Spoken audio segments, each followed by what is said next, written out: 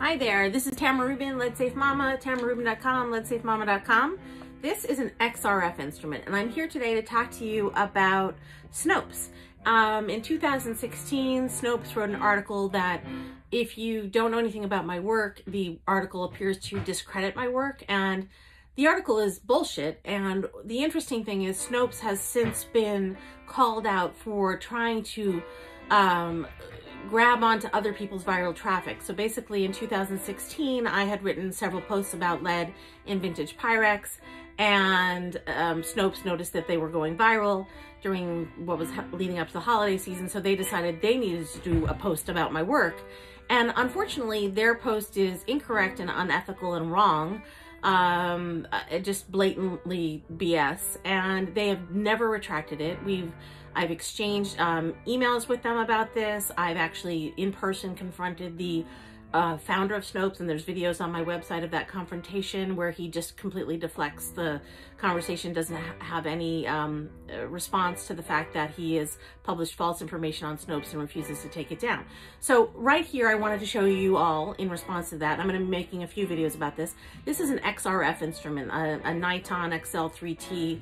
It knew these things cost about $35,000 when they were made. The brand new version of this instrument is about $50,000 with all the software installed. This instrument is used by the Consumer Product Safety Commission. It has, it's not the same $10,000 instrument used by paint hazard assessors. Those are radioactive source instruments. This is a non-radioactive source instrument. It specifically has software and hardware designed for testing lead in consumer goods, and it does so immediately and it does so accurately.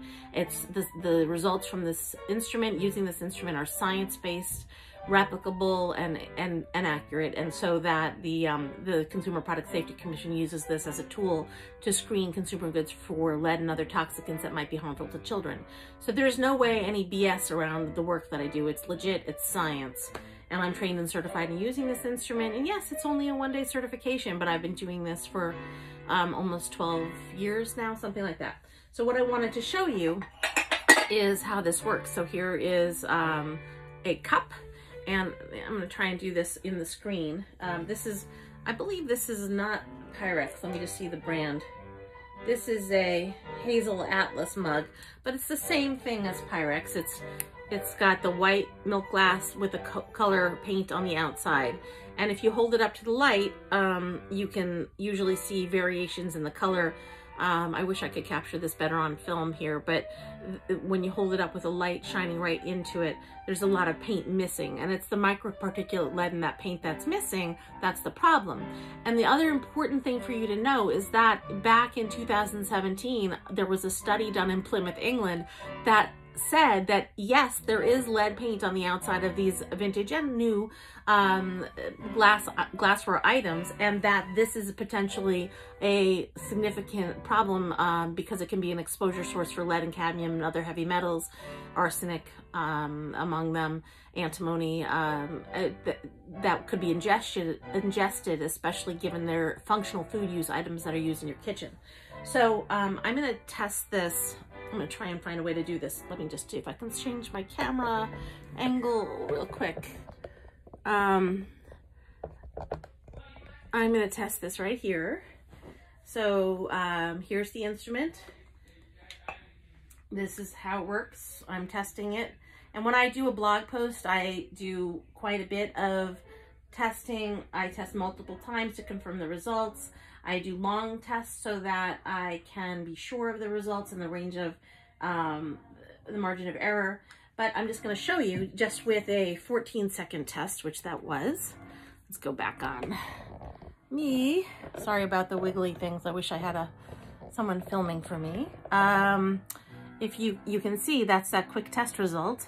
These are the test results, and they say it has 18,000 parts per million lead, and the important thing to know is that lead in consumer goods is considered unsafe for children at levels of 90 parts per million and up. And it also has 1,140 parts per million cadmium, which is toxic at 40 parts per million and up. And it also has zinc, selenium, titanium, zirconium, and platinum. And those are all the metals tested in consumer goods mode with a scientific instrument. The interesting thing is that this will also test positive using a reactive agent home test kit. So the fact that Snopes says it doesn't have lead is total bullshit. And you just need to know that you can't trust the media, especially when it comes to consumer goods, and you can't trust Snopes. They've written about my work 4 times. In 2 of the articles, they've used me as an expert source, saying, oh, look, because Tamara Rubin said this, it's true. And 2 of the articles, they've tried to impugn my work. I just want to show you this one. This is a Corelle piece, similar. It's a mug, similar to the mixing bowls. And I'm going to test the white glass on the bottom, which is unpainted in this case. And what they do in the Snopes article that's just so ridiculous is they say, look, the inside of the bowl doesn't test positive with a reactive agent home test kit. Well, that's ridiculous, because it doesn't matter about the inside. It's the outside we're talking about. But also, the inside is also positive. So this is the test result on the white. Is that's the milk glass of the dish, is 345 parts per million lead and 18 parts per million cadmium in that particular case. And then I'm just going to do one more, which, just to show you. I've got a Pyrex Cinderella bowl here. And again, I'll try and shift the camera just a little bit so you can see I'm actually testing this thing. And I'm going to test the white. I'm going to prop it up on one of these and test the white and show you. I'm making a video, honey. You sound like you have a cold. No, I have. And so this one tested 150 parts per million lead in the white glass of this, and just testing the exterior paint with a quick test, which is relatively accurate. The longer the test is, the more accurate it is, but just doing a quick test of the exterior paint. It's 189,000 parts per million lead, 1,707 parts per million cadmium, and 11,300 parts per million arsenic. These are all in the exterior paint. And if you, just gonna show you these readings right here. There's the arsenic, the lead, cadmium, and arsenic. And lead is considered unsafe in an item intended for use by children at levels of 90 parts per million and above. And people ask me, well, why is it a problem if it's only on the outside? And that's because people stack these things like this, and the paint on the outside wears off onto the inside of another dish. It's also a problem because, again, you know, when you are using this, you're touching the outside, and I will wash my hands after this video, and using it and touching the outside, the paint wears off onto your hands. And that's why when you should do this at home, but when you hold this up to the light, you can see the paint that's missing from the exterior. And I think that that should be enough to hopefully get you to stop using these for food use purposes. Put them in a cabinet, put the cabinet, you know, a glass cabinet with a lock, and don't let children use it. Or put them in the garage, store them until you decide whether or not you're really concerned about this. But read the study from 2017 from England that shows that the lead paint on the outside of these is a concern.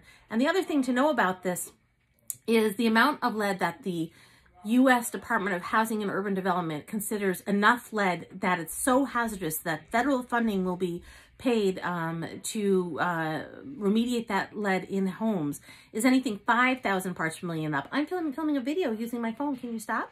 Sorry, my kiddo is trying to get in the picture here. Anyway, and so at 5,000 parts per million up, it's toxic enough that it needs to be remediated by federal funding. This is 181,000, 189,000 parts per million lead. Plus it has arsenic and cadmium. There's really no reason for you to use these for food use purposes. All right, that's it. TamaraRubin.com, LeadSafeMama.com. You can find the XRF test results for all the different types of Pyrex and Corning and vintage things on my blog. And when the companies say that they always followed regulatory standards at the time of manufacture and that their items should be considered safe because they follow the standards weren't the same when these were manufactured. They didn't have the information we have now. They didn't know how to make these in a way that was protective of human health. They didn't understand the implications of trace level lead exposure in our environment and how that could harm children and even harm adults. So regardless of whether or not they follow the standards at the time of manufacture, that does not mean that these are safe, and that does not mean that you should be using them for cooking. TamaraRubin.com, LeadSafeMama.com. Thanks for being here.